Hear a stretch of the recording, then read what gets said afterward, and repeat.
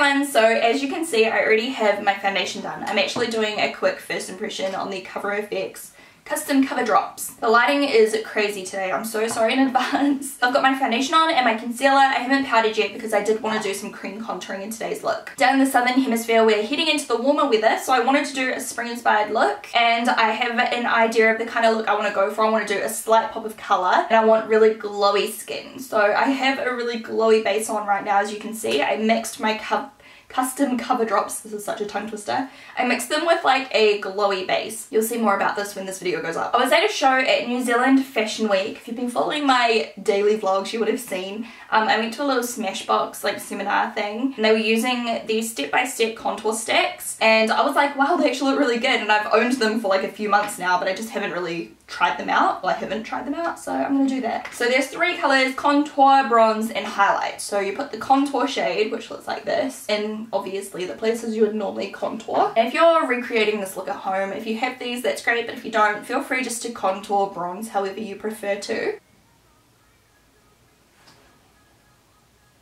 I'm just going to do a little bit at first because I don't really know like how far this product goes. And then you take the bronze shade on top of that. I'm also going to put some across my nose.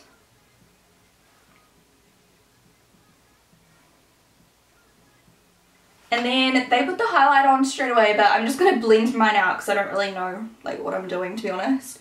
And I don't want it to look muddy. So this is a round top face brush by xoBeauty. Oh, it's really easy to blend. I might have put on a little bit too much, but that's okay. It's so easy to blend. The reason I didn't try these out earlier was like I see a stick like this and I assume it's going to be really dry and kind of hard to blend out, but they're definitely a lot creamier than I anticipated. The bronze shade is really pretty. I'm just going to do a little bit more of the contour shade.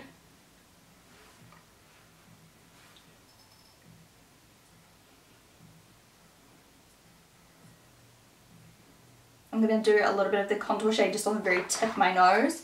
I will be highlighting this soon as well, but I like to just kind of bronze over my nose before I highlight it because it seems to work with my crooked nose shape. I don't know why.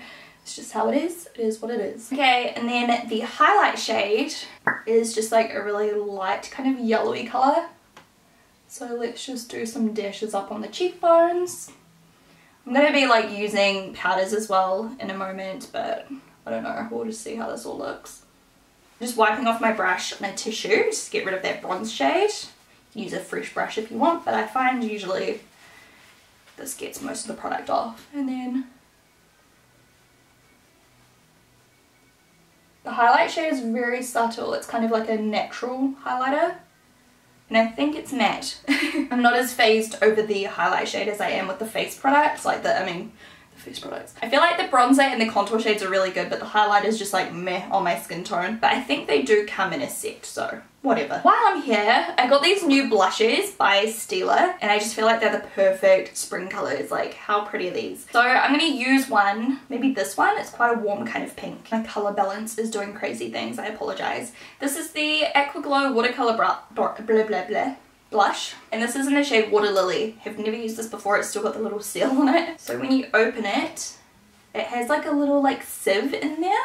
I have no idea how to apply this, I'm not gonna lie. I'm gonna use my Precise Blush Brush by xoBeauty. It is a little bit dirty, but we'll live. I'm actually gonna take it from the top. There's like a little bit on the top, and I'm assuming this is quite pigmented, so oh man, that's very pigmented. Oh god, what am I doing?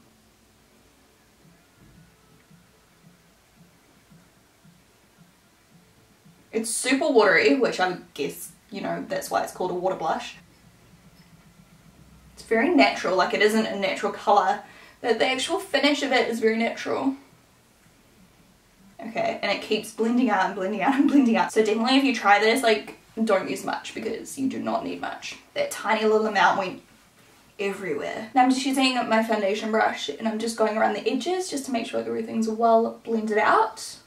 And then for my powder, I'm using my Cover FX pressed powder in G30, and as you can see, I love this. And then this is a big bronzer brush by xoBeauty, which I'm soon renaming to a powder brush because I use it for powder a lot more than bronzer these days. I'm just mattifying my skin a little bit, but because I used a really glowy base, it should still show through a little bit.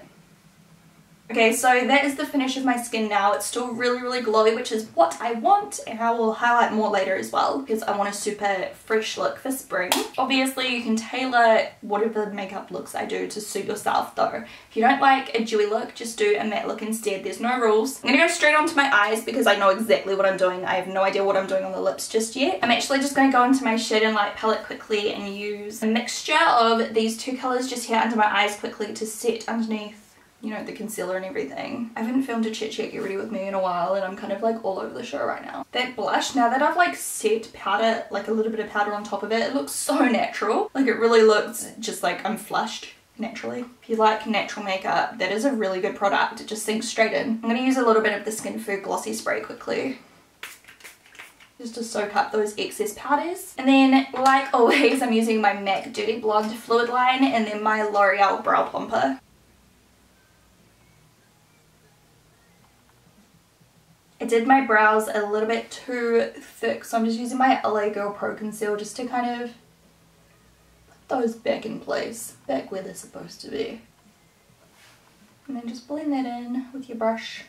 I didn't use too much powder, so it's not going to ruin the texture of my skin. Sorry if you can hear my music, I'm in a music mood. I was going to do a voiceover, but I felt like chatting. But I also felt like listening to music. And then brow plumper on top just to give my brows a little bit more volume and keep all the little pesky hairs where they're supposed to be. By the way, I'm totally filming some really fun tutorials soon, like real like out there colourful ones that aren't necessarily completely wearable. Although I hate saying wearable, like I always say wearable, but I don't even agree myself with the word wearable. I guess it's just like who you are, because I feel like wearable is such a like personal, sorry I've got fluff on my nose. It's such a personal term, like what's wearable for me may not be wearable for other people, and what's unwearable for me some other people might wear like on a daily basis. So I feel like you kind of know what I mean by the term wearable. Like I'm not trying to say like what's wearable and what's not, it's just like my definition. And if it's something you wear all the time, like kudos to you, because that's awesome. I have a lot of confidence in makeup, but I still feel nervous to go out of the house wearing like really crazy stuff. I shouldn't care what other people think, but I just hate it when people stare at me. Like,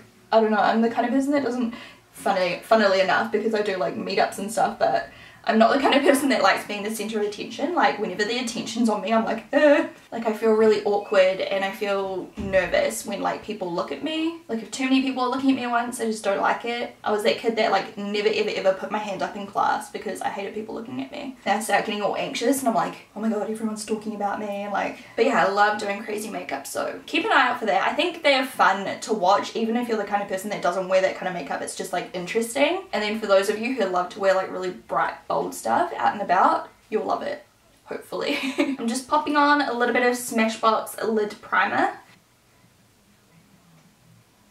So the first eyeshadow colour I'm taking is just a pure white. So this one here is White Lies by Makeup Geek, and it's just a white. And then this brush here is a Coastal Scents eyeshadow brush, and I'm just going to pack this on the lid. If you want it to be super dramatic, you can actually put this on top of a white base as well, and that'll make it like way more intense. But I'm just going for a kind of subtle white effect. But this lighting is all over the place, I'm so sorry. Hopefully this video comes out okay. Some people get really angry about it and they're like, just use fake lights, but I 100% prefer natural lights. Like I used artificial lighting, like a lighting setup for a while when I lived in Auckland, because my room had like no natural lighting in it. Even though natural lighting is a pain in the ass, it does look better, and I feel like the makeup looks true to colour a lot easier in natural lighting, which is important to me. False lighting, like artificial lighting setups, seem to make me look really flat. I don't know, it's just personal preference, so that's why I don't use a lighting setup. Plus there's no room to do it, like I'd have to pull everything in my room backwards to actually fit in lighting. So natural lighting is just, you know, it's a lot easier and I prefer the way it looks. For the most part it cooperates, but every now and again, as you guys know, it pisses me off thoroughly. So I'm putting a little bit of that on my inner corner as well. I'm getting quite a lot of fallout, but I'm just brushing that off as well. Luckily it's not a bright colour, so it's pretty easy to get rid of. I'm also going to brush a little bit of that just under here, like in the beginning of the lower lash line.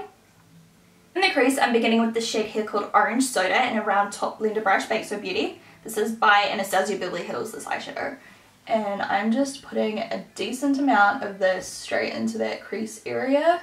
This is just going to warm up the eye, and I'm actually going to use a bit of a like orangey eyeshadow on the lid as well. I'm just buffing that underneath my eye as well. So you can see it's kind of like a light kind of pastel orange. And if you don't want too much colour, because we're going to use a pop of colour on the lower waterline. If you don't want too much colour, if you'd rather keep it a little bit more natural, neutral, just use a more browny, like warm brown. I'm then going to use Burnt Orange Matte by Anastasia Beverly Hills, and then after that I'm going to use Ground Brown by MAC, which is a warm brown as well. So I'm first using this colour here, and this is a tapered crease brush. It's got a little bit of product on it already, ignore that. And I'm just going to build that up a little bit in the crease, just to add a little bit of darkness.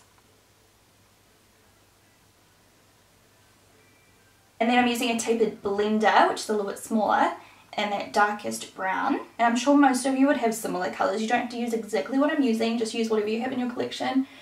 And this is going to go on the outer kind of corner, outer V. I'm not going to put this on the lower lash line, I'm just going to leave it up top. Now you just want to kind of fade that inwards a little bit, so you can see I'm leaving on the outside, but I'm trying to blend it into the white a little bit. We're going to add the orange in there, and if you don't want to use orange, again just use a warm brown or something. I've used both of these colours before in tutorials on my channel, but I just want to show you a couple of my favourite oranges just because. So this one here is called Vapour by Illamasqua, and then this one here is called Persia by NARS. I think I might use a mixture. Also MAC does one, I think it's called Red Brick, which is beautiful. So just use anything you want. And I've mixed both on my brush here, same brush as before, and I'm just going to kind of overlap that on that brown colour and bring that in a little bit. This looks kind of complicated, but I promise it's really not. It's a lot easier than it would seem. And I'm leaving that inner part of the eye bare, like I'm just leaving that white. I'm so tongue-tied. Oh my god, Persia is so pretty, it's so underrated. I'm putting on just Persia, which is that darker, bolder orange. I'm kind of blending that on top of where I put that brown colour. I'm kind of making this up as I go at this point. Like I'd planned to do this, but now I'm kind of just rolling with it. And then I'm just repeating the same kind of steps on the other side. So I'm putting that Persia on top of the ground brown and into the crease a little bit. And then I'm mixing the two and bring it in a little bit, and then going into that Vapour colour, the lighter kind of yellowy orange on the inner middle of the lid. I'm just taking this clean tapered crease brush by xoBeauty and kind of blending everything. Now I'm going to do a little winged eyeliner. I'm using Schwing. This is by the Balm, and I really like it.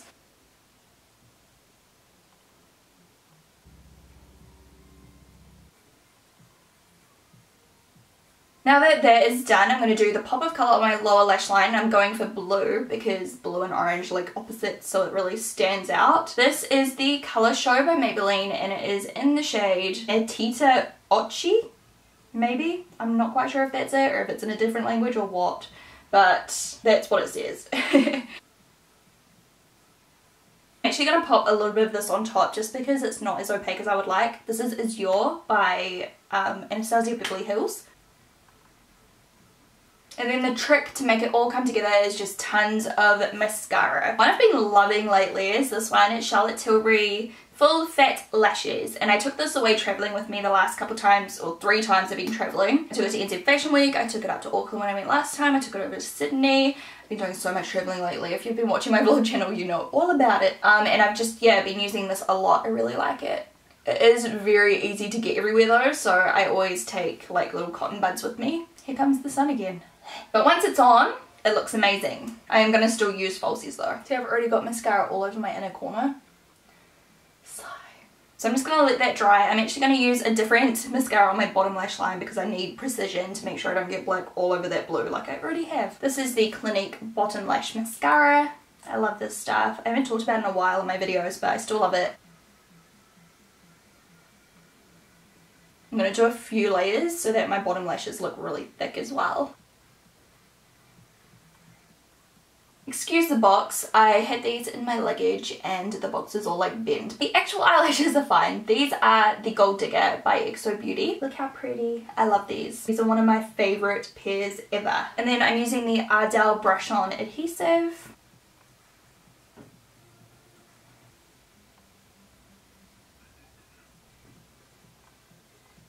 That's what the eye look looks like once the lashes are on as well. Okay, so now I'm going to finish off the rest of my face. I'm thinking for the lips I'll do something semi-bright. This colour is not exactly bright, like I was thinking hot pink, but I'm going to try this out first. This is the Makeup Store Slim Lipstick and it's in the shade 403 and it's a matte shade.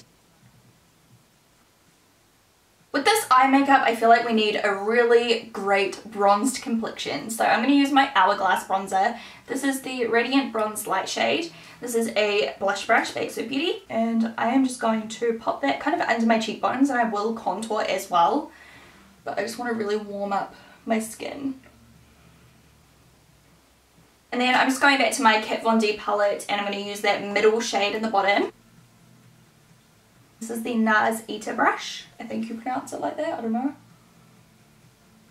Now, what should I highlight with? I want something really quite intense because I really want to amplify that glowy look to my skin. Oh my gosh, I'm obsessed with how this makeup looks. This would look amazing on brown eyes as well. I'm going to use this Hello Light Illuminating Powder by It Cosmetics because I haven't actually used it on video before, I don't think. Then I am using my Face Definer brush by xoBeauty. The way I did my base today just looks amazing. Like I wouldn't even, like I don't even have to highlight, like look at that, but I love to look intense. So it's just going right on top of the cheekbones and that is a highlight and a half. And right on the tip of my nose and I'm actually just going to use the edge of my camera just stopped recording. Using the edge of my brush just on the brow bone as well, just like that. Now that is a glow. I'm using a little more glossy finishing spray just to soak up any excess powder and really set the glow off. If you've got naturally oily skin you might not want to go this intense just because as your natural oils come through it could look a bit sweaty rather than glowy. This sun!